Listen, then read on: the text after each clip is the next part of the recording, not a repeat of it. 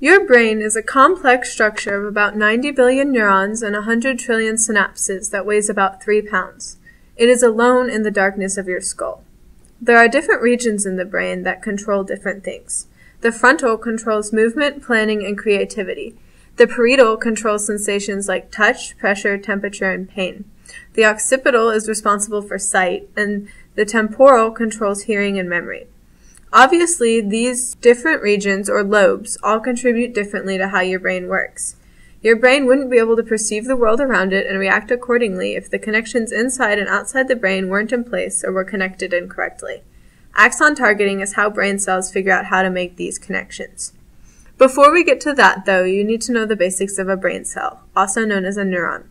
The cell body of the neuron, called the soma, is filled with a gel called the cytoplasm.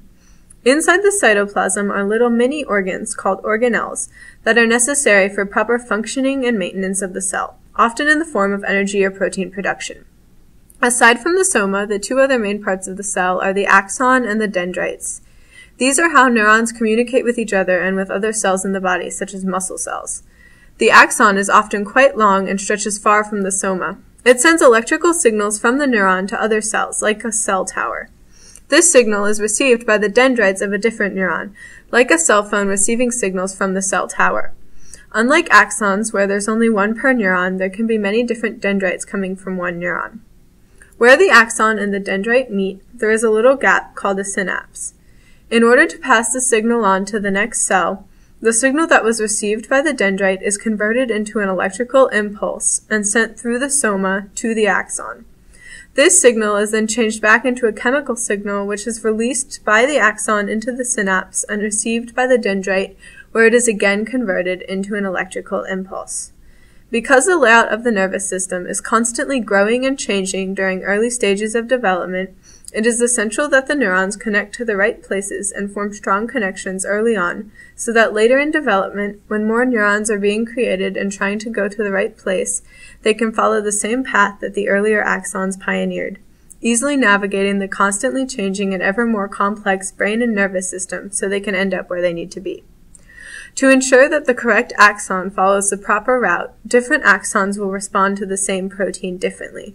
This is because of differentiation, a process undifferentiated cells, also known as stem cells, undergo, which determines what type of cell, blood, muscle, skin, brain, etc., they will become.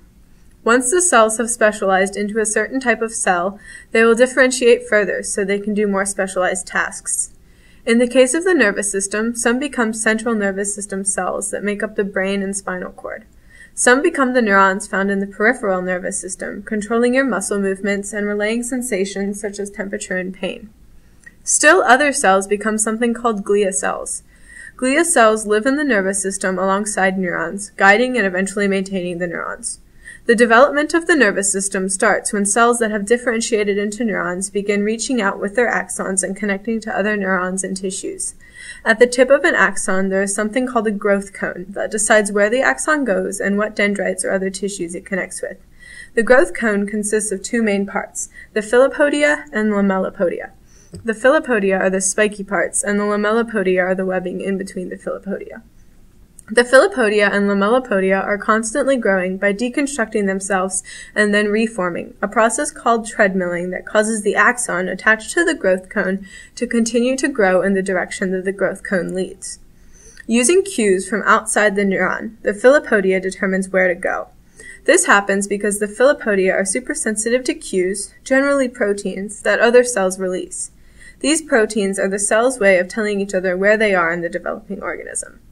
Filopodia will send out little feelers to see if a protein they are attracted to is nearby, like a bloodhound sniffing out a specific scent.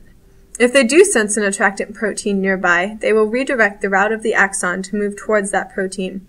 They do this by building up the hard insides that make up the filopodia, faster on the side that is nearer to the attractor. The same is true for repulsive cues. If filopodia sense a negative cue, the feelers will shrink back and the growth cone will begin turning away from the cue.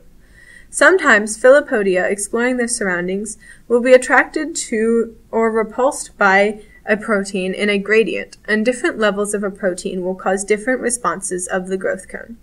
In this case, the proteins get a special name, morphogens.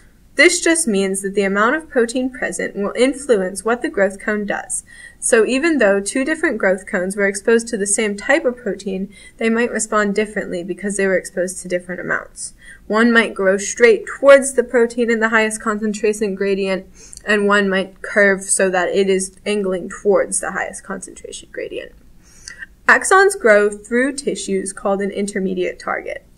Intermediate targets often secrete the proteins that tell the growth cone where to go, playing an important role in making sure the growth cone, and by extension the axon, finds the correct target. Often this intermediate target tissue will secrete proteins that initially attract certain growth cones, but upon reaching the target, the growth cone changes directions, because after reaching the highest concentration of that specific protein, the responsiveness to the protein changes. This means that although axons reach the area with the highest concentration of a specific morphogen, they won't stay in that area of high concentration because that is not what the growth cone is most attracted to anymore. Axon growth is not just 2D though. Many times axons will grow and turn in different directions besides just left and right.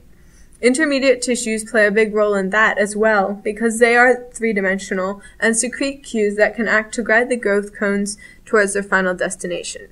Intermediate tissues sometimes even migrate along with the growth cone to the final destination, like a pacer car in NASCAR.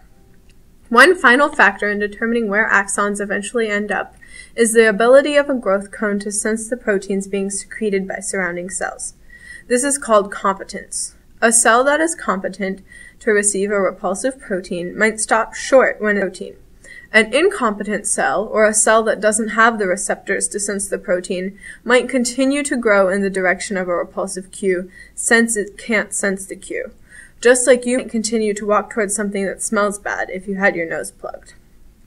In short, axon targeting is accomplished by having the highly sensitive tip of an axon, the growth cone, follow secreted cues through a constantly changing intermediate tissue, a highly detailed and specific process that has the potential for much more study, including research into the treatment of diseases or injuries that result in the destruction or misguidance of axons.